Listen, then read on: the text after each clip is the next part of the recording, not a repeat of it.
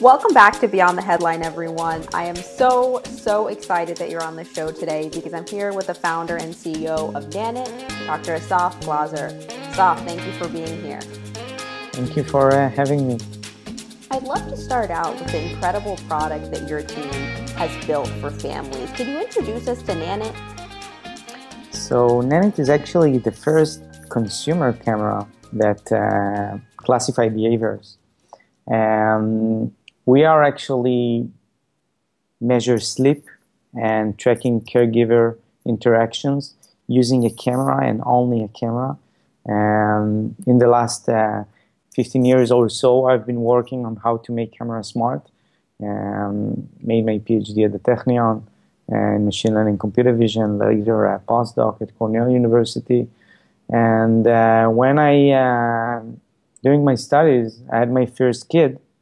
And I asked myself, okay, I want to know my kids better. Let's buy a camera. And then find that most of the cameras on the market are pretty dumb, not secure, not reliable. And here is Nanit that can give you much more information than existing cameras.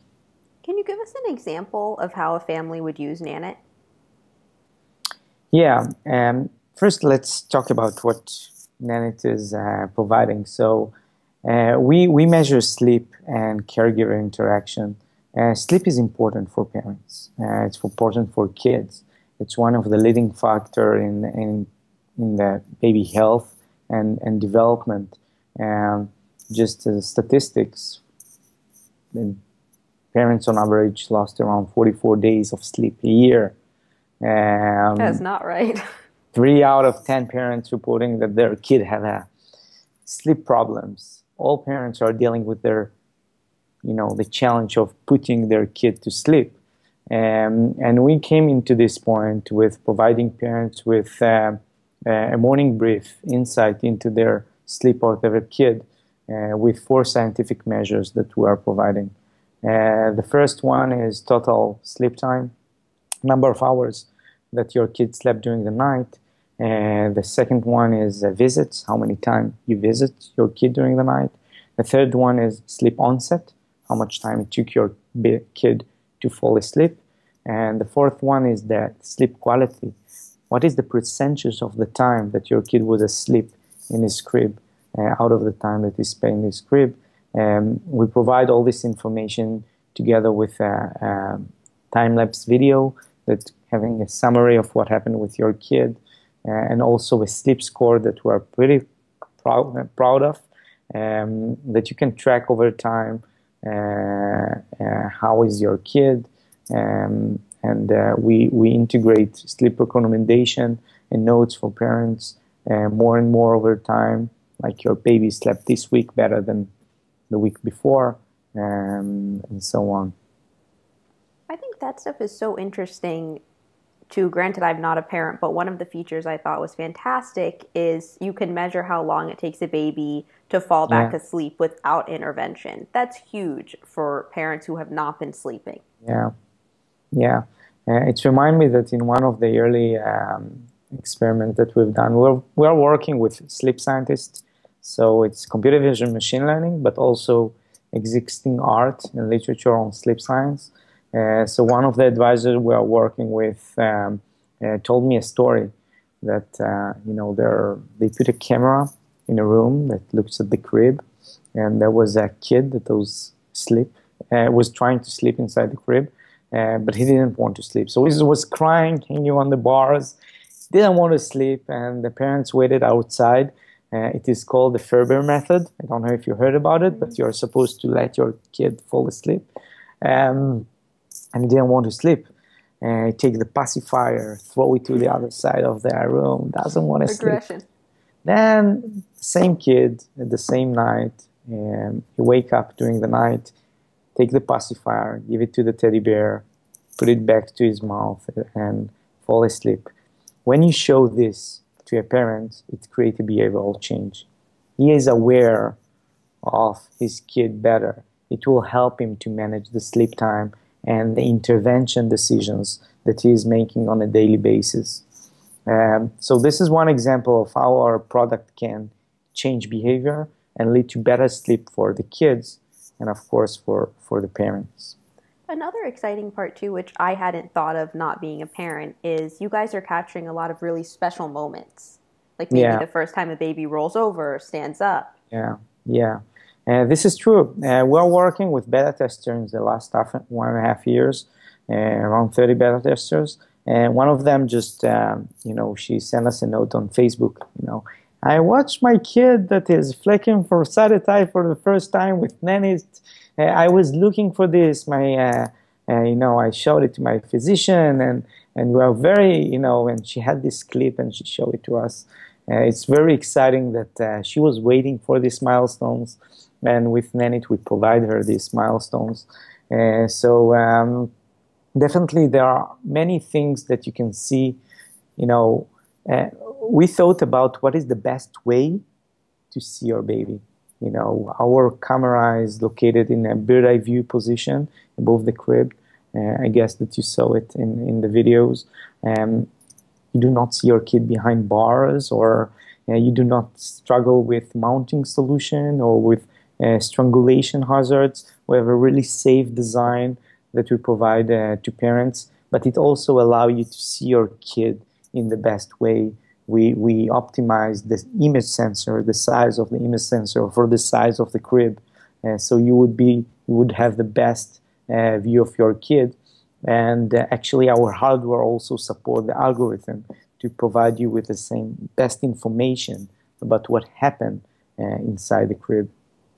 There's so many areas that I want to dive in, but I think the first way we'll go ahead with is that what you guys are providing is really so much more than a single night of sleep or a year of sleep. One of your investors, Mark Suster from Upfront, was mentioning in his post, he's clearly very excited to be partnering with you guys, that this can help in so many ways, like in the example that you shared with the physician. Yeah. Our mission as a company is to expand the boundaries of human observation, and we start with babies. I think that when you are taking the technology that you are having of classifying behaviors and telling what happened with your kid, on the research side, there are lots of opportunities that we can think of about telling more about human beings and babies, but we can definitely leverage it to other verticals. And this is not something that we are doing at this moment, but our system is today HIPAA compliant. So you can feel safe that you are sharing this information or tracking the milestones of your kid. And in later stage, we might take it to different applications. I want to spend a couple of minutes actually talking about Nanit, the way that you guys designed it. Why is this different than other products on the market? Because there's a couple of wearables out there right now that do not the same, but similar things. Yeah, wearable is came to the world, and parents are aware that there is some tech that can do something, but parents want to sleep, and parents don't want to work hard to make, to do their job. They want their camera there, hang there. She will do the job for you. You don't need to wear it. You don't need to wash it. You don't need to charge it. You don't need to make sure that the base is close or far, and everything is very reliable. We are very research oriented and responsible for the technology that we are providing with only a camera. And we designed the camera in a way that will blend into the nursery in the best way. Our mount is actually, and we have a design stand that is actually lying on the wall. It doesn't actually touch the crib, and the parent can put the baby without interference, and so on. And you guys had over, I was reading on the blog, over 200 discussions about the design alone. Yeah, the design is the first thing that I had my kid and I was doing those experiments, but then we had to go, I went to a sleeping lab, and so, how to measure sleep. So it's not enough to have your computer vision capabilities. But then the next thing that I've made is to land here in New York with a stock of Starbucks cards and started to talk with parents with cameras, what actually you are worried about with your camera. What are the pros and cons, and you are going through a design process, a long design process. When you come with a system that is actually, I think, the dream of every parent, safe, the best image quality, the best sensor. We have, of course, humidity, temperature sensor, night light, and I'm not talking about the algorithms, okay? But you have a night light on top of the camera that is not directed to the ceiling, so the kid won't interfere with, won't be disturbed by the night, while the parents still see what happened and turn it on and off when needed. We designed its height of the mount to be in a way that kids won't be able to reach it when they are standing in the crib.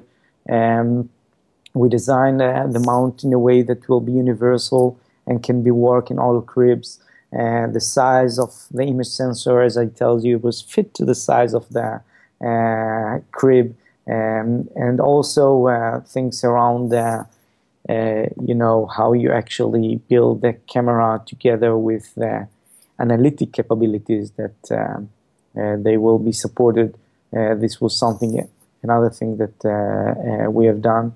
And there are a lot of design decisions. You take security cameras today, they won't work if there is no internet. And imagine yourself, you're sitting in the kitchen, the kid is crying upstairs, and because there is no internet, you get no sound and motion alerts. So we design our system in a way that it will work on the home network in case that the internet is disconnected, so you can get the streaming directly from your router. Those are design thinking decisions that can be made if you think, about your market, about parents. And parents were on our mind, security, every frame is encrypted. And on safety side, we are actually the only camera that you can put less than 3 feet away from the crib, just due to strangulation hazards that we solve it with the safe cable management solution that we had. So this is actually, I think, your number one item on your baby registry list, I think, in a few months from now. And what was the process like as you share all of those different decisions that you guys were having to make every day for your team bringing this to life? What did it feel like? We have an amazing team, on the design side, on the tech side, on the consumer baby side. You need to put all of them together and have them to work in harmony to bring the best insights. This is a process. It is a process that took us 2 years. But You made it. We made it, yeah. Did you have, whether as a team or just for you, any aha moments along the way? Aha moments. There were aha moments. I think that understanding that sleep is the number one measure that you want to go after was an aha moment. That was the early beginning with my kid and with others, that your kid is there for 12 to 20 hours a day in the crib. Oh, wow. No one is actually know what happened to him. You know what is going on with him. It's okay that I don't know. I can live my life, but if I know something, I can do much more. So, just imagine yourself the first time with Google Maps. Just better way to drive from place to place, and the world didn't have it 10 years ago. So it has It is kind of an aha moment that you understand how much a parent can do better if you Mm. just know those small things that will guide him in which direction he would like to go. How does it feel being a customer for your own product? I think that I'm fortunate to have the first Nanit. Yeah, I think that I'm fortunate to be the first Nanit user. I had my two kids that I know, it wasn't at the same level of, with my first kid, I remember myself tracking of him over time. And then I found out that moving 134 times average at night. Now, we still didn't integrate all the sleep science things inside. And I wanted to, yeah, okay, but what? So now I have much more than this. I know how many hours you actually sleep. I know to differentiate between arousals. A kid can move 10 times at night, or in an hour at night, but doesn't consider sleep. None of the existing cameras will actually know how to differentiate between motion and behavior. So over time, we got this technology. And with my second kid, it was a much better experience. It wasn't like a number that I knew how much time he sleep at night, and it helped me to manage and to be aligned on best practices with my partner.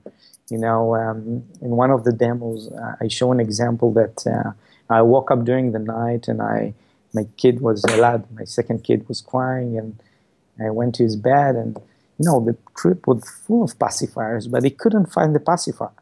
And just my wife, wrote a note. Next time, put all the pacifier in the corner. She saw this event and knew that this is the best practice, so you will know what to do next time.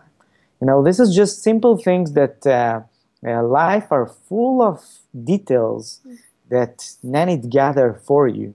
And, during the night, I found myself, you are talking about my experience, okay? So during the night, I find myself that the only thing that I want to do is to go back to sleep. I can't even you imagine. you wake up during the night, the kid is crying, you're trying to understand what I'm going to do next. I'm going to go out, I'm going to go down, I want to go back to sleep. I'm going to put headphones. Yeah, kind of. And then you wake up in the morning and you don't remember nothing. You don't remember even if you were the one that walked to the kids or it was your wife, and you want to make decisions for the day after. So how can you actually do it without Nanit? You won't take the best decisions. Manage the sleep time for your kid. Just memorize those events for you in a way that, and we organize it as a design problem, how to organize it in a really clear way, what we have reached. But then you can, have the strategy for the day after. And it's an ongoing process. Every time your kid reaches a development milestone, every time you took him for a travel, there is a change in the sleep patterns that you need to figure out. Yeah. Most of our employees have kids. There are some without, there are some with. We have more kids in the company than employees, if you count. So we are very parent oriented. But it is nice to see the guys that do not have kids, how they understand it. Being a parent is a change, is a life-changing event. And I'm so happy that they will have a Nanit when they have a Nanit when they will have their first kids. Well, even just hearing you describe it, I was trying to think of, okay, so if I didn't have a Nanit, what would I do? And it would almost be, certainly not impossible, but you're not going to write down everything and spread. It would be like a job. Yeah. Parents are writing logs. Not all parents, but parents are trying to understand the routine, the sleep routine of their kid, when is the best time to put him to bed, how much time you tell him to fall asleep, when he wake up, what actually is happening, should he sleep with a blanket or without a blanket, what does he actually do to fall asleep, sleep association, does he use this or that. They are into it. They are parents. They need to do it. And we're not replacing parents. We are just giving them the insight to help them be better parents as they are. This is the... And when it comes to your experiences, is probably for many on your team as well, because you're a user of the product, do you ever have to pull yourself back? Yeah, this is a very hard thing to do, I must tell you. I'm so involved emotionally, and in every piece that was there, it was a decision that was drawn from something that happened to me or to someone that I saw. But it's important to take a step back. We have a UX specialist that we're working with. He's making the interviews with the beta testers. I used to do it until some time, and then I was finding myself that I'm a bit biased to make them. So it's very, very important. It's about awareness, and have the customers, they drive the product. There are things that they don't know, and it's okay if you are, taking some of their things in a way that you will get it, but we are not in the stage to show you this yet. For instance, we do not have a sound for a long time in our product, and they are complaining there is no sound, there is no sound, there is no sound. But there will be sound at some stage, and that we start to test, and you need to know how to manage it in the development process. There is also a lot of challenges in this product. It's a consumer product, definitely, but it has hardware, it has algorithms, it has software, like the backend. Each kind of the sides have different kind of risk, innovation risk, product risk, business risk, and each one of them work in a different way of development, and you need to make all of them to work together and integrate into a single point in time. It is very challenging. So you need to be careful in how you're working with customers in a way that will converge at the end to a final product. Whether it was on, a conversation that you had with someone who is a beta tester or someone on your team, because everyone's using the product, do you have a favorite Nanit story? Favorite Nanit story? Of a family using it. Yeah. I told you about the story of Kim, that she allowed us to use her name.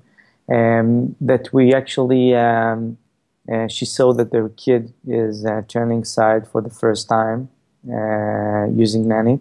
It was very emotional. So this is the first thing that I remember, that she just wrote it on Facebook, and it was an exciting moment.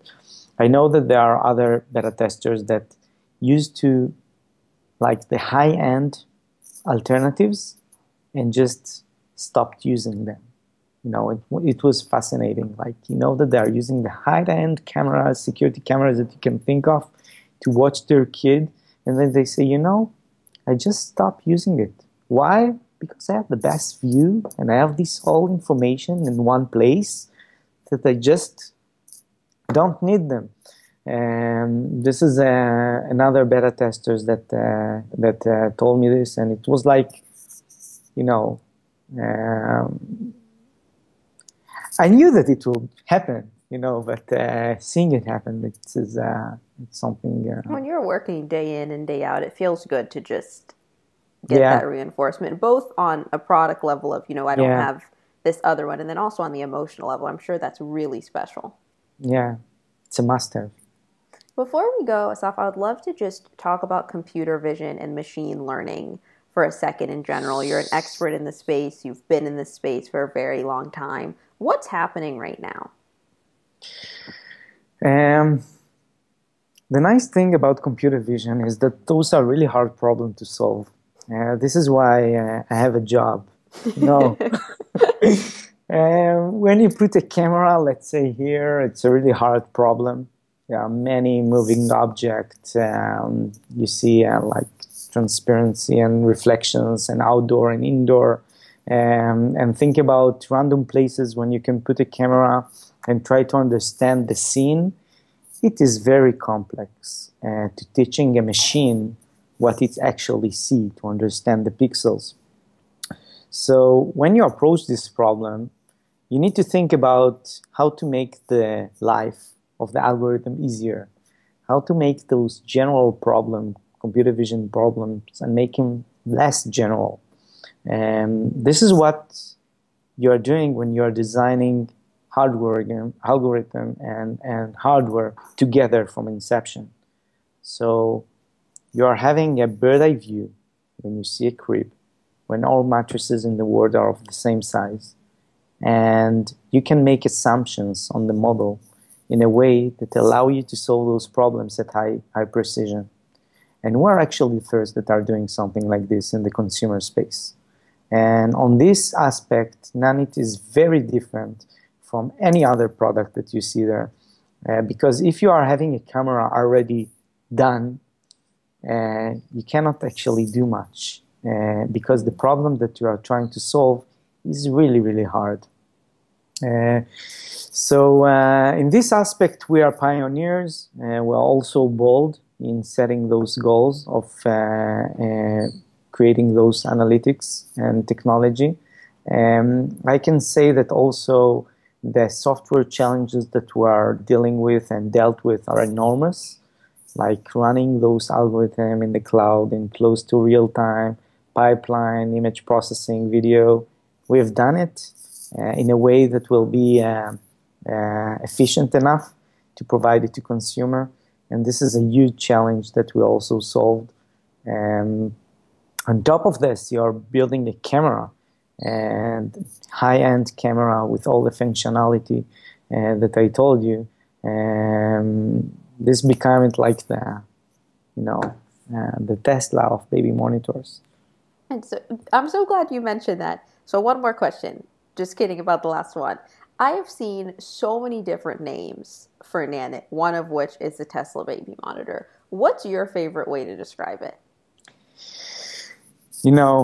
I like to look at it as a self-driving car. I think it's the best comparison. Drivers, the goal when you enter a car is to reach from a place to place. And where it is a self-driving car, it's a totally different experience, but the purpose is the same, bringing you from place to place. Parenting is the goal, of a parent. And the camera with our capability is like a car with a self-driving car. That can bring you a new set of experience and capability and information that will help your navigate your way in parenting in a much better way. I love it. I'm so grateful that we got to have you on the show today and give everyone a glimpse of what you're working on. Like I shared, I'm not a parent, but I'm so excited about what you guys are doing. For those who are parents or no parents, what's the best way for them to stay up to date with you guys and then also place their pre-order? You can now go to our website and order a product that will ship to you on September. If you'll do it before August 15, and there will be a 30% discount. So just come on now and buy it. The price for the camera is $279. It's really a competitive price, and I recommend you all to go and buy it. Fantastic. Thank you so much. Thank you.